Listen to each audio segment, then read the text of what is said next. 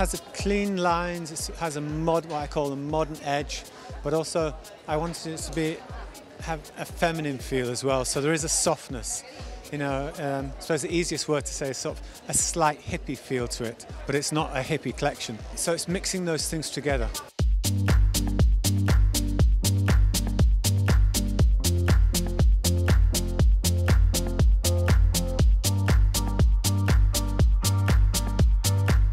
The colours it's a very simple colour range. There's the black and white mixed together, a cherry red, and what I call a lizard green, and it sticks within this colour range.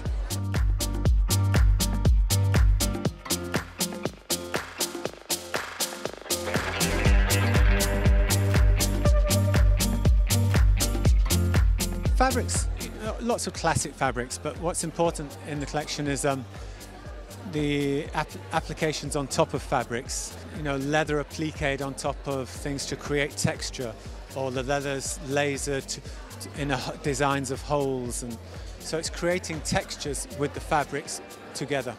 And then I've mixed all those things together, almost in a patchwork feel. Gonna live my life like I never lived. Accessories, you know, nowadays are just as important as clothes, shoes especially, you know. I think for me, when I start designing, you almost design from the feet upwards. You know, you set the weight of an outfit with the shoes you're going to wear. So yeah, in this show, it's quite interesting what I've, you know, a lot more flat shoes.